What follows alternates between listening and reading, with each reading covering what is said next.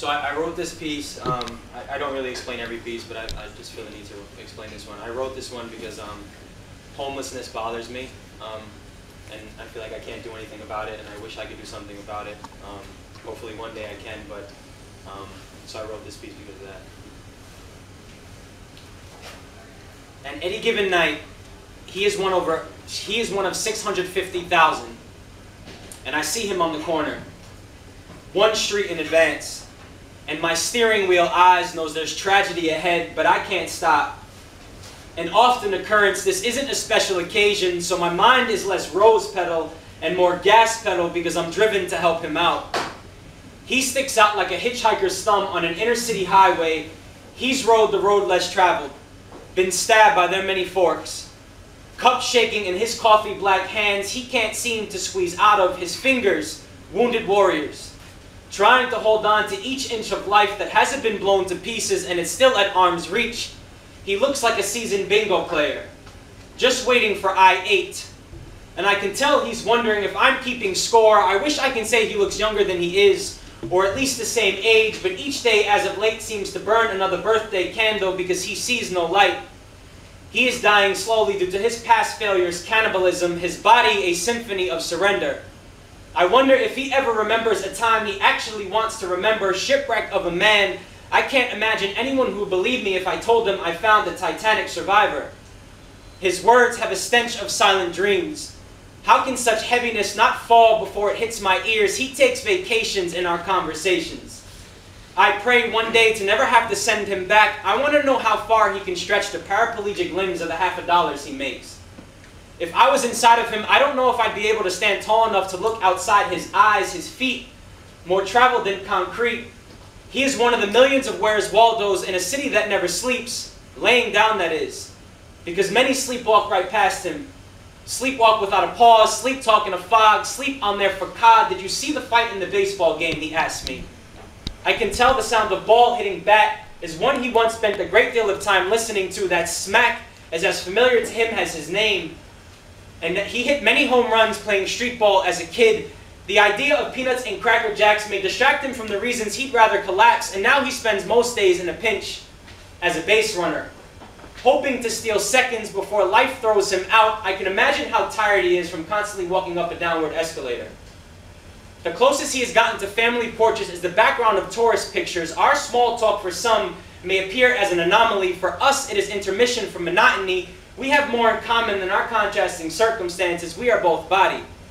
And right now, he is more vulnerable than I will ever be, and I see him on the corner, one street in advance. And my steering wheel eyes knows there's tragedy ahead, but I can't stop. But only one of us ever comes out alive enough to tell this story. Wow. That's that. Hey, baby.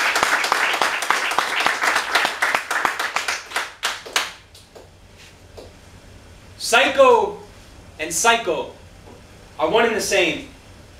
Getting nowhere, running in circles, becoming insane. The Hunger Games wasn't just a movie. It wasn't just a lie. They know we'll kill each other in a hierarchy of desire. First example. Kids shoot kids every day, but it's never replayed. But then cop shoots kid and it's marketed on commercial displays so kids can learn to lose faith and push back until they fill up more cages. We are being played. The 1% have come prepared. They say things like, since we can no longer physically possess people, that's illegal and inhumane, we can still oppress them if we inundate them with rules and games, create the word economy when we know to us that means we want the green. Lie to every eye, disguise the genocide, call it enterprise. Then portray crime on TV, show them cry. Blame the hate, blame the race, utter lies, declare war, give them bombs, then tell them ease the pain, give them liquor, give them bombs. On their corners though, not too far. Show them glitter, give them loans, because you're not in unless you own, and only when they're bitter, give them songs. Squash their dreams, give them jobs. Can't say how far ovulation should go, so we can label kids as learning disabled. Population control. Teach them talk, but to never question. Change their history, make them lessons, make their history for hidden agendas, manufacture stability, reward them with pensions. Their heart has been ripped from their core at some point, so we can just build them malls and stores to fill the void. Create multiple religions, wrap them in convictions, they'll argue over specifics and end up mentally imprisoned. uphold superficial standards. When they fail, prescribe pills because they're frail. Teach them forgive, but to never forget. If they resent each other, they won't progress. Keep disease alive to grow the money trees. Build plush hospitals so they can die comfortably, and when they achieve, hand them greed, hand them house, even degrees. They'll keep counting until they're better. Competition will end them altogether. I bet by now you know what you see isn't world news. It's scripted and shown to keep us in whirlpools, whirlpools of diets, biots, riots, cameras and lights that were mindless, whirlpools of violence, the insight compliance. They bake it, make it, and then we take what they're supplying. We continue to spill blood, spill guts, no glory. Civil wars over little more than thoughts, but they're all stories, and families are unhappy, no mori, just mourning. MLK said we figured out how to soar as birds and swim as fishes, but have not learned to live as brothers and sisters. Brothers and sisters fight. If they make it past those times, they pass the ceiling, the sky, healing, the day, the night. They can choose a new moon, new stars, new sun, new groove, new heart, new love. If we just starve the pride, there's no food for lies, but all this choosing sides is losing sight, and it's ruthless and blind, but we're caught in lives we feel forced to live. This island called make-believe. If only we spent time linking together, we'd end all this slavery, but our complacencies build agencies of maybe one day we'll be great, but see, we already are.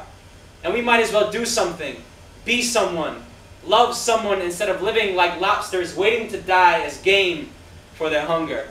Whoa.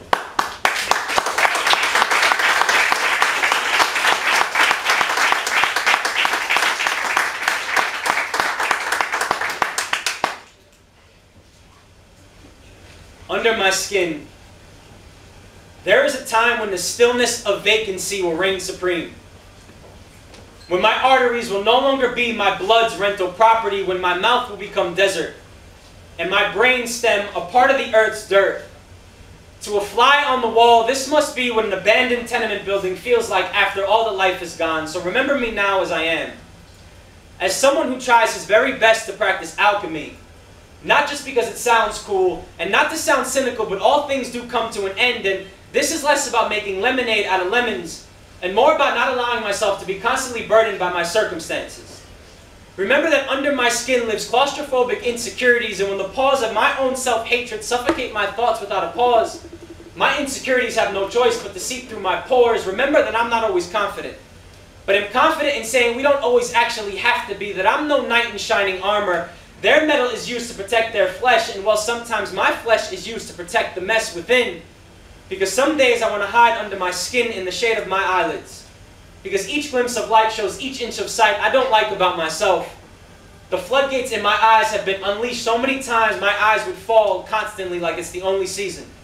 That sometimes I struggle to find a reason to keep them seeing, searching, reaching to convince me of believing the true meaning of being is breathing.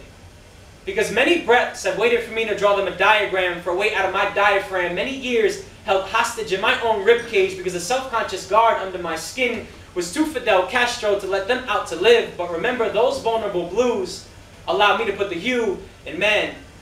And although my back knows the tip of a knife like the back of my hand, I still believe in love. So remember, I wasn't afraid to tell a girl in her arms, I know the earth is round and I won't ever fall off. That I once said the only way I'd skydive is if I landed safely on someone like her. And here I am landed, yet still feel so on top of the world. Remember, I believe in questions. Not to act bold or to be an asshole, but because I genuinely want to know the answers to things like, is it America the beautiful? America the brave? Or America the cubicle? America the slave? Is it America the home of opportunity or the road to lots of scrutiny? Is it America the land of the best? Or the land of success with the backpack of debt? And if there's really a war on drugs, then tell me, why are the dealers with the green apprehended, but the fiends left to scream, feed me more, as they lean on the streets and park benches? And for the 500,000 soldiers who were raped while they scraped for the US military, I wonder if they were told be all you can be when someone from their own platoon snuck in their room like a raccoon. I wonder if they knew that's how their favor would be returned. That if there's truly no child left behind, then why are so many tried as adults? That why do actions speak louder than words, but intentions neglected, when for all we know, some actions can be misunderstandings and symptoms of those affected by any number of events that go unmentioned, because we fail to just ask questions. That when I was fearful of being fearless, I felt my mother under my skin, and each time I wanted to give up and give in, I remember no one expecting a child says I'm ready for this kid, without being afraid of how unready they really are. Remember my loyalty, that I believe in unity despite who says that's the fool in me with foolish dreams, that forgiveness, please, and thank you aren't good manners but simply manners of the heart, that I found the friend, that I found the key to an F-R-I-E-N-D.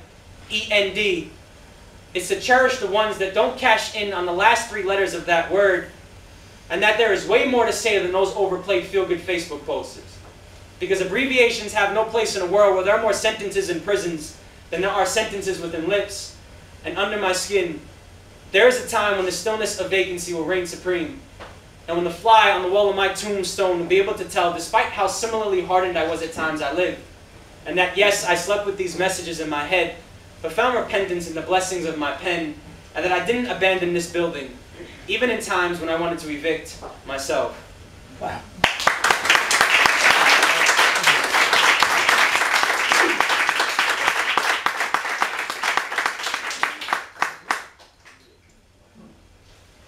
My mother knew how to raise the mother in me.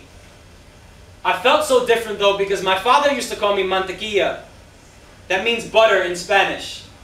And because of that, sometimes I'd wonder if I was just too soft, too pliable, too bendable, too breakable. I wondered if my sensitiveness would be better served on a censorship list. If it would be better to weather my own emotions until they eroded in a road not known to be so gentle. It's just, events don't inherently come with names until we engage and attach one to the other as if all part of the same terrain. Hence the phrase chain of events. We as people make connections amongst events in order for them to make sense, and my mother swears I'm the air that she breathes. So when they diagnosed her, I hope the doctors didn't blame it on her environment. When my friends would talk about that chick and want to bone her, Bone would carry my body back to the skeletons in my closet. Back to '94 when he broke her arm and they just didn't understand why I wasn't like them. And while they were only concerned about getting in between that girl's hips when they boned her, I wanted to be her hips. The bones inside of her, because without me she couldn't move alone, and without her heartbeat I'd just be bones. I can't tell you how many times my mother was battered up on home's plate, but we still dug out love. She was rocked quite often, but was one hell of a mountain climber. She paid a hefty price to wear his fists. And they were the most expensive black and blue eye makeup I've ever seen. Their battles built graves on her body for the parts of her that died on his hands. And when my friends would talk about the girl that week, they'd pound and then show her the door. Well, it reminded me of the door that night. Pound, pound, pound. The door was the only thing between him and us. We hid in her room, and I learned something about home that night. As long as you're with who you love, as long as both hearts are touched down, safety is irrelevant despite any possible punt towards our own end zone. Pound, pound, pound. If only I were older, and if only each pound were a towel, I'd wipe the floor with him. And his words were no less potent, no less explosive, and they gladly stepped in for his hands when they were too busy with their Heineken potion. And when my friends would brag about how many metaphorical lampshades they looked under in their room, how many lamps laid as mental trophies on the nightstand surrounding their bed, my mother always said if I let them shine in my mind, I wouldn't need not even one nightstand to hold them high. Spell a woman.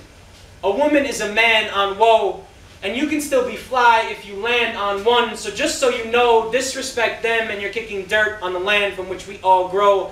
And my father told me to go back where I came from so many times I realized. When most guys are treating the inside like a candy store, I found all the getting inside in the world won't matter until you feel like you found your golden wrapper. And when most guys are wishing that girl is blind enough to not see their ulterior motives, they've forgotten that most women have superpowers. All they see are invisible men. And I wanted to make her feel my words like Braille for the unseen. I wanted to bring life to those frozen in time words once told to her, because those I love yous and I miss yous from her past were just paralyzed from the neck down. They were just trying to get ahead. And what's alive needs oxygen to live, and sooner or later she was only living to breathe life into those words, and I wanted to breathe life back into her. And my mother taught me things.